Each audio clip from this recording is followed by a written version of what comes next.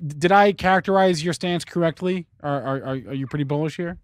Yeah, absolutely. We're kind of perma bills at paying capital. Purple But I think bulls, there's a lot of yes, I love it. yeah. I Can think you there's can a lot you of yeah, underlying explain it. fundamentals to, support that with what we're seeing with the market and the economy right now. Lay 'em on me. Sure. I mean, a couple things to note about the S&P. So we're obviously having a lot of volatility this year, but corrections are really a normal, healthy part of the market. I mean, if we look back over the last decade, we've had 9 drops of 10%. And aside from what we saw with COVID pandemic and the recession scare in 2018, they've all really proven to be excellent buying opportunities. And look at what's happening with S&P 500 earnings and valuations and what these companies are doing right now. It's estimated that earnings are going to increase by 8.5%, just over 8.5% over last year. So far, for the first 2 months of the year, S&P 500 companies have set a record for buybacks at over 200 billion, and Goldman I actually saw estimates that number is going to be up to $1 trillion for I saw that 2022. too. I saw that too. Yeah, it's going to be a record quarter, probably a record year on the buyback front, um, which could be a bullish indicator. I guess, but it could also mean that they don't know what to do with their money. I don't know. So okay, yes, corrections are normal. Bear markets are normal. You mentioned the fact that you're a perma bull. Long term, I've said this before. I'm a perma bull as well. Long term. What I'm not as convinced about though is like the rest of this year. Explain to me why you think markets could go higher this year. Well, I mean, markets are ultimately a slave to earnings, right? So we're seeing that earnings projections are going higher, and what makes up such a huge part of that is the American consumer. I mean, if you look at GDP, American consumers account for about 2/3 of that. And look what's happening with the jobs numbers. We had almost 700,000 jobs that we added last month. The employment count in the U.S. is about 2 million jobs off of where we were pre-pandemic, and if we continue at that pace, we're going to be there in a few months. Companies are rising wages. U.S. household net worth eclipsed $150 trillion in the fourth quarter, a record.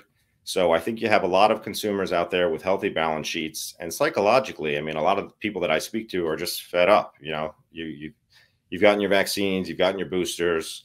Omicron's been pretty mild. They really feel like they can get back out there. A lot of these states are rolling back any kind of mask mandates or restrictions.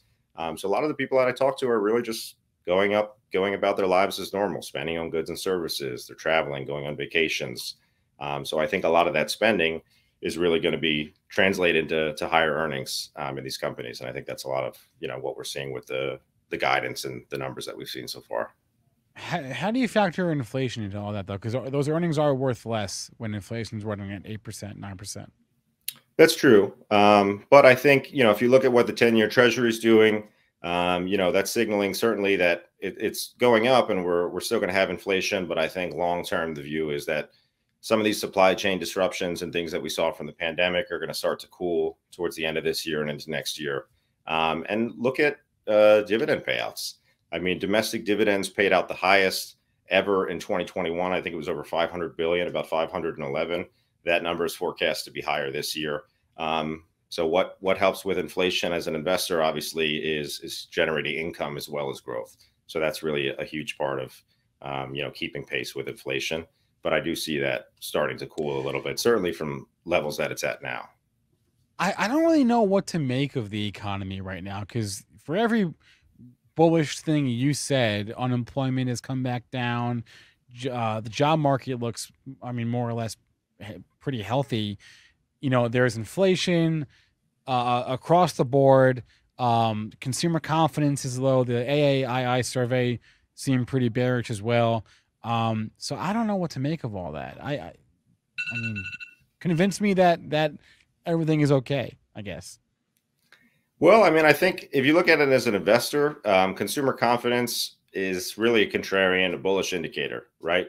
Like what happens when we're approaching these bear markets? We have this euphoria where Yeah. everyone thinks, this can't go wrong, fear of missing out. We got to just leverage and get in. And I think the opposite is true as well. People are obviously really fearful about what's happening with inflation, the numbers that they're seeing at the gas pump or a variety of other things. But again, I think, if you look at oil futures as well, I mean, oil futures are pointing to $80 something a barrel versus, in the hundreds. So if oil futures are pointing to lower numbers in the future, I think we're seeing some other indicators that inflation will start to cool in the future. So, But right now, I think sentiment is just down, which doesn't necessarily have connect with where we're going in the future. And that's really what these markets are looking at, right? They're always forward looking. so how are you advising or positioning your clients right now, right? The ones who are concerned, the ones who do want to be strategic and take action here. I mean, I think you have to look at historically what markets do, after downturns. Obviously, we need to stay invested because, as we spoke about, inflation, right? So if we're sitting in cash, we're losing purchasing power. That's not getting it done. Bonds aren't getting it done. So we know that we need to be invested long term. If we look historically, we've seen a couple, I think 4 big financial drops since the crisis, not including COVID. Now, they've averaged about 147 days. The median drop has been just over 17%. However, from the bottom, if you look at the next 5 days, it's popped 6.5%. And over the next 6 months, it's recovered 24%. So can the market go down from here? Absolutely. But I think you really want to have that long-term view in and say, okay, do I think that the market is going to be higher in 1, 3, 5, 10 years? And I think the answer to that is absolutely yes. So what do we do now? It's really about being in a balanced, diversified portfolio. What we saw from 2020 to 2021, the things that were working really, really well in one year, tend to underperform the next year. And then the opposite is true if we see what's happening with energy and commodities. So really, Okay, sorry, go ahead. So in terms of those equities, though, I mean, it's a pretty broad bucket. So can you be a little more specific as far as how? Because everyone that was overweight tech just had the best decade ever, and they're not having a fun time now. So Yeah. can you drill down a little bit on the equities exposure and how you're Sure. advising clients there? Yeah, I mean, I think you need to have balance, right? So you need growth, you need value, you need large caps, mid, small in the U.S., and then we want to look at foreign markets as well. Look at what happened in the dot-com bubble. I mean, the Nasdaq was soaring for years, and then it took from the peak to the trough, it took 14 years for the Nasdaq to break even. So do we want to own tech? Absolutely, right? If we do go into recession, let's say the Fed hikes too fast and it sends us into recession, maybe ultimately that's bullish for tech. But really, I think, the big picture when we want to look at as investors is we're not making bets, right? We know that we can't predict the future. So we want to own everything in a balanced, diversified portfolio so that we can really take advantage of whatever sectors or areas of the market are going to outperform. But what about the people that really are? I mean, maybe they're in retirement or near retirement and really are concerned about the short term. What do you advise for them right now? Just, stay invested in the balanced portfolio. I mean, a big part of what we do, aside from the investment piece, is financial planning, right? So we're running projections for all of our clients to show that they can retire sustainably because of their expenses, what they have in their assets, and making a plan for, let's say that we need to take out money out of the portfolio. Well, that's why we need a balanced, diversified portfolio, because this year we can take from energy, we can take from commodities, and we're taking profits, right? We're not taking losses. So it's really just about being well balanced and diversified. I know it's boring and vague as that sounds, and having a plan, right? Running these projections and making sure that you're on track. It is simple. It is boring. I think that's by design. A lot of people can take boring, right? I love boring, right? I think boring is amazing, but boring is it's boring, right? I mean, it's more fun it's more fun to chase the hot fund manager, the hot stock of the week, than